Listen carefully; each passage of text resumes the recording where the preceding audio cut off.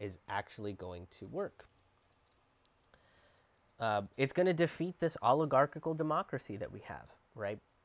So if you're confused about what ranked choice voting is, it's basically, it specifically allows for multiple parties, right? It pushes for this notion of having multiple parties, which, you know, in a corporate oligarchical democracy like the one that we have now, third parties are going to be treated like they're an allergic parasitic infection that we need to eradicate from our world, right? Like this notion, but it's like, no, that's choice. That's choice. It's more choice. It's not fucking just red or blue. It's just more choices. We need more choices. And it uses a ranking system, ranked choice voting, ranking system. So you have a bunch of different choices and you rank them. You go 1, 2, 3, 4, 5, right? Check off boxes. There's various different ways to do it. The state of Maine is doing this now. And this goes through various different rounds of voter counts till we arrive at a majority. So if you're confused about how the counting system actually works, right, it can be confusing. It can be confusing if you're uncertain about how things work. So let's look at, I put together a very nice little slideshow for you. Okay, so you look at a ballot and you look at 5 different parties. You have Democrat, Republican, Green Party, Libertarian, Independent. Let's just say those are the 5 parties, right? This is a hypothetical situation before everybody sits losing their shit to be like, where's the Constitutional Party? And where is relax. This is a hypothetical. Let's do it with 5. Let's not overcomplicate things while we're still learning about this. So you run your votes, right?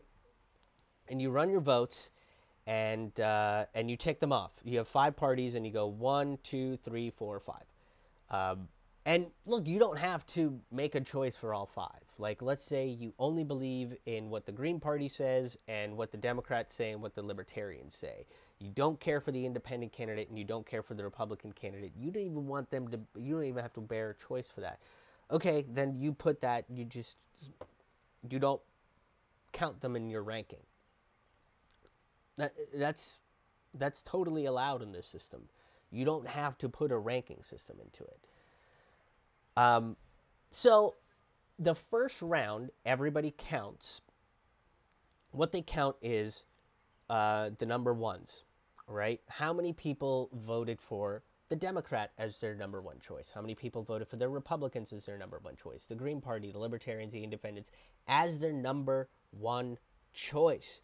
And let's say these are the hypothetical results, right? The Democrats are winning. They got 22%. The Republicans at 22. The Democrats at 28. The Republicans at 22. The Green Party at 18.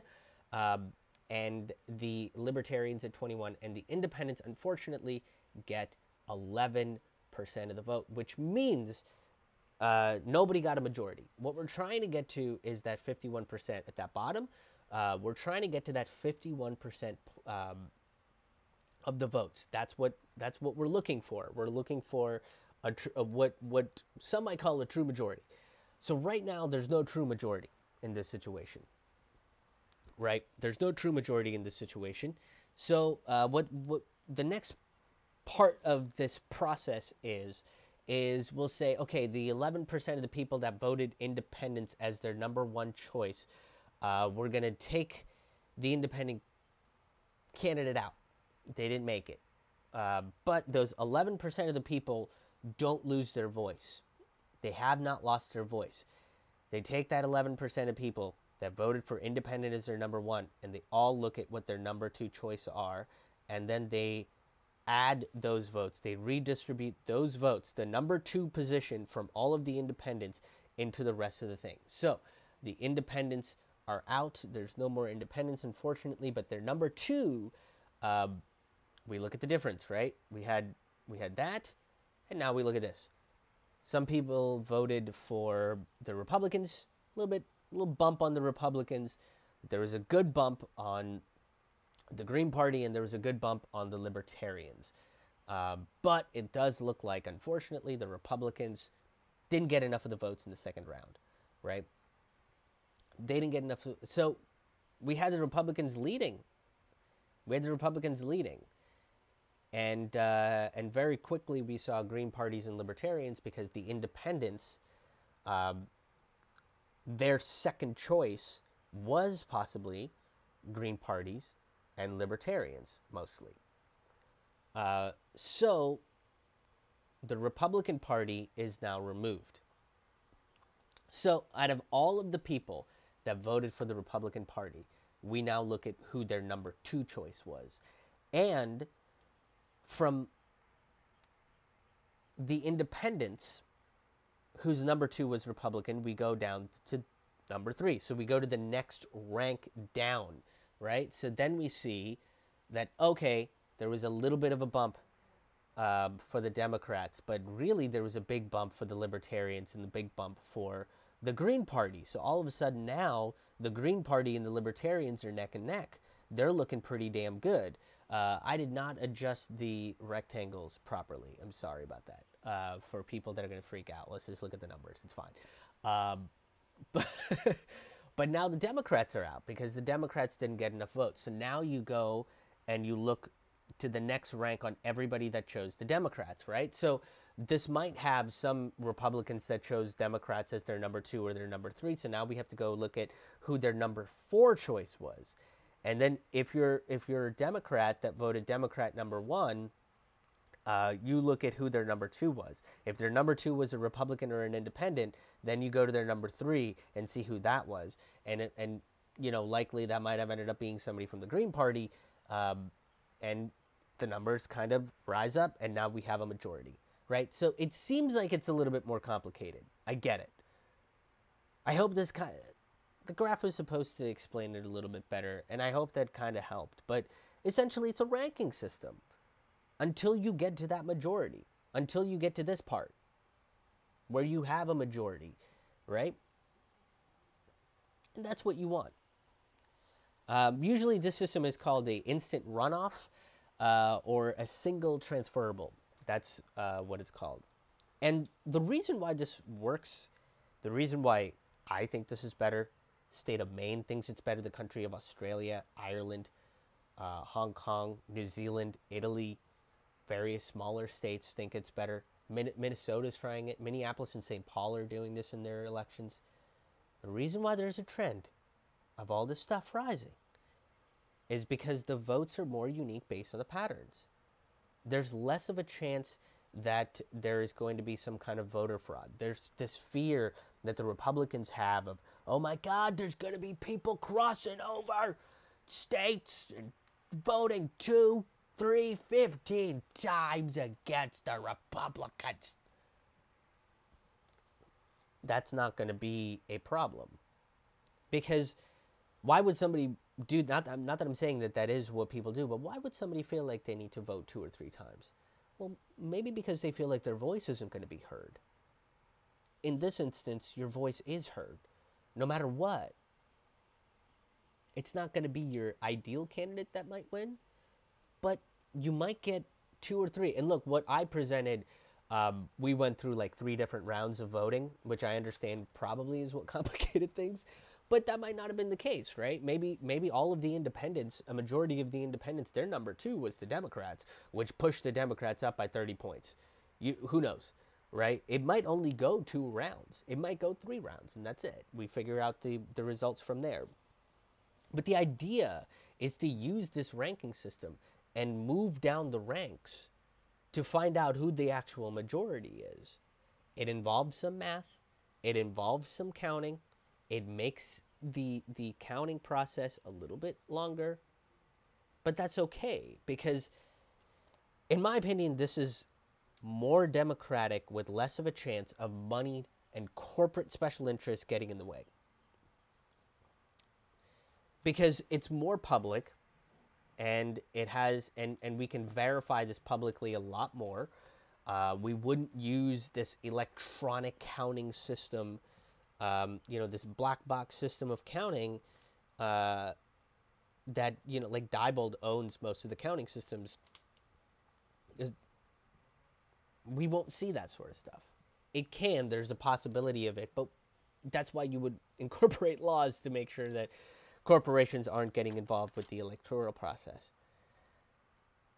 What does this mean? Well, this means that all of the candidates are now going to have to know all of their constituents. That means you're going to need to know what corporate Democrats really stand for as a member of the Green Party, right? The people that want to vote for the Democratic candidate, you got to see if they're going to make you their number 2 choice. So you got to go, well, what is it going to take? What is it about the Green Party message that mainstream Democrats can't get behind? What is it about the libertarian message that a Democrat can't get behind? Right? And Democrats are going to have to do the same thing. So right now, you had Elizabeth Warren coming out and being like, I'm not even worried about anybody that's going to vote for Republican. I don't give a shit about them. And you're running for a presidential election? No, you have to care about them because they're part of the entire country that you want to fucking lead. This makes you do that. This makes you go, well, I'm going to need to get on that ranking system. I'm going to need to get to the number 2 or number 3 position. What do I need to do that, right? How do I talk to these people? How do I use their language to convey my message?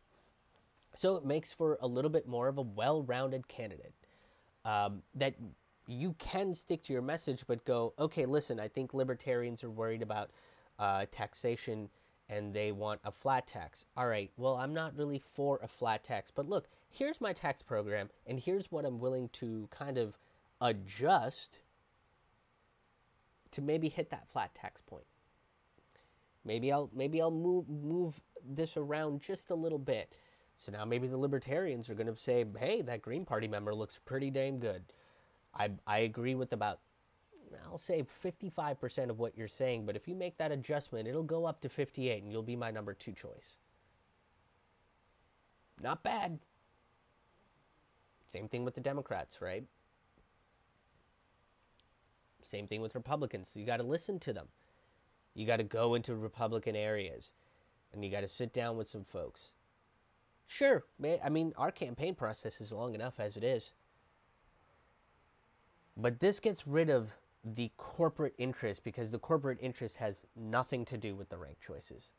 It has nothing to do with it. There's no delegate system involved. There's no convention involved. Because this would go all the way down too, by the way. This wouldn't just be for the presidential thing. So, if it's for 5 different Democratic candidates, you run it the same way. Yes, the process is going to be a little bit longer. But maybe we don't do this Super Tuesday and this primary caucus bullshit that we have to do. And we get in around like sometime in April and everybody fucking makes a decision together. All 50 states will vote for somebody in or March, whatever, pick a date, right? March 15th. We all go in and every state makes their pick. And then for the next 2 weeks, we publicly verify and make sure that the election is counted properly, make sure that the results aren't being manipulated. Take the effort. And not just that, but now, while we're having these discussions, we're going to have to, as people, get along with each other. As people, we're going to have to sit across the table from a conservative or a libertarian or a Democrat or a Green Party or an independent or a constitutionalist and go, well, tell me about what you believe. Why do you want to support this candidate? What is it about this candidate that's interesting to you? How do they value your... Can I give you my thing of why I think my candidate would make a good number 2 for you? You don't have to vote for them as your number 1, but maybe consider them for a number 2 or even a number 3 position, right? So now we're not going with this winner take all, like, you have to vote the same way I do. Are you out of your goddamn... No, it's just, okay, that's an interesting way to look at this country. I would have never thought about it this way. Can I give you another perspective that maybe this can be our number 2 perspective? We treat each other with a little bit more compassion. We become a little bit more intellectual as a society with this voting system. We look at politics in a different way because now, just even on a smaller level, we are able to communicate and participate in an election system. We are participating in our government. And some people are like, oh, the election process is complicated as it is. Yeah, it's complicated because there's moneyed interests involved. It's complicated because they are making it complicated. The difference between caucuses and who gives a shit? Make a vote. Count the vote. That's what it should be. That's what this does. This makes it a little bit more fair, and this makes it a little bit more easy to reach that majority. It makes it a little bit more necessary for us to understand each other. And like I mentioned to some members of the DNC, which is a private corporation that controls our elections, they literally have lobbyists on their board making those decisions of who your nominee is. This is the Democratic National Convention that represents the Democratic Party. Same thing with the Republicans. They do this shit too. So really, what's the difference? They're both moneyed corporate interest parties. They don't like this process. They think it's an outrage, right? This, participation award bullshit. It's not participation award. It's trying to get to an actual majority. It's trying to get to a good majority without this notion of spoilers. It's trying to diversify the political thought in this country. But they don't like this process because they don't get to pick the winner. They don't get to call the shots. They don't get to put their money and make that their mouth.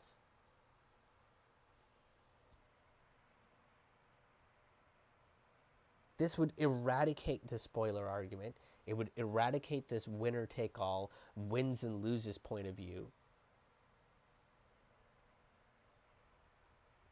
And it makes us go back to that compassionate ideology. What we're going to do with a ranked choice voting system, should we choose to move forward with it, just like Maine did, just like Minneapolis, St. Paul did, it's like Australia, Ireland, all these other countries and all these little areas did. If we choose to move forward with it as a country, we can now officially vote with our belief systems in mind. Vote with that compassion in mind. Vote with understanding your neighbors in mind. People that are against it are against the idea of doing that. They're against the idea of coming together as a community. Joe Biden is not for this. Trump probably isn't for this. I wouldn't be surprised if Trump just came out and was just like, yeah, let's rank choice vote. I'm fine with it. Let the people. But maybe this will also get us to a point where we, instead of trying to vote for a person or like this specific candidate or something, we start voting for ideas, right? So then we can kind of look at the notion of healthcare and be like, okay, how do we want to move forward? We have the Australian model of healthcare. We have this Medicare for all being put forward by, the Bernie Sanders and the Jayapals. And then we have the current corporate system. Let's see which one people are going to rank the most, and then pass that legislation and move forward with that idea. That would be an interesting way of completely transforming the democracy. Using ranked choice system not to vote for particular political parties or candidates, but for ideas and putting those ideas forward. Kind of pushing us into that self-governance idea, that self-determining idea. I know it's a bit wild, it's a bit radical, it's a bit bold, it's out there, it's crazy. How would you ever... We start with this, though. We start with trying to look for a ranked choice voting system and trying to make that work. We try to start understanding what people from different belief systems actually believe and why they believe it.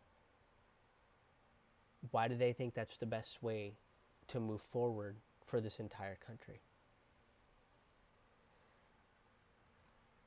Let's try it. Let's try something a little bit different than what's already been put into place. Hey, thank you so much for checking out this video. If you are new to this channel, make sure you hit that subscribe button and hit that bell so you get notifications when I put up new videos. I'm going to be putting up videos every single day, so there's going to be a ton of content coming out on this channel. There's going to be storytelling, commentary about the media, historical commentary, philosophical commentary, all surrounding stand-up comedy. If you like comedic commentary about these topics, then this is the channel for you. And if you come to the channel often and you haven't subscribed, what are you waiting for? What are you waiting for? Hit that subscribe button. Get subscribed to this. Come hang out with us. But for more information about me, you can go to my website, ramennoodlescomedy.com. That's RAMAN noodlescomedy.com. While you're there, you can check out all of my past stand-up comedy albums, which if you snag them from Bandcamp are available as pay what you want, which means that they're available for free. You can check out past videos, you can check out past podcasts, and you can donate if you have the ability to make a one-time donation or become a sustaining member. You can donate directly on my website and become a sustaining member directly on my website, or you can see how, the various different ways that you can make a donation. And you can also find out about live stand-up comedy events. Well, live-ish stand-up comedy events. I'm going to be doing a test show on Zoom. Tickets are available for that right now. They are free, and there's only 10 spots available. This is going to be a test show to find out, what format's going to work, if there are technical difficulties that I need to figure out, and then figuring out what consistent day to try to do these Zoom shows. I'll probably do a couple of them while we are currently in the quarantine situation. So that is available. The tickets for that are available right now. There's only 10 spots available. So make sure that you grab them before they're all gone. And then once we decide the date for the first official live-ish stand-up comedy Zoom show, the virtual stand-up comedy show, there will be about 15 tickets available for the first one, and then we'll go from there, and we'll see what happens from there. So grab those tickets and come hang out with us on the Zoom. Like I said, make sure that you're subscribed, make sure that you hit that like, make sure that you share this out, get the word out about these videos, and you can go to my website to find out more stuff. Till the next video, take it easy.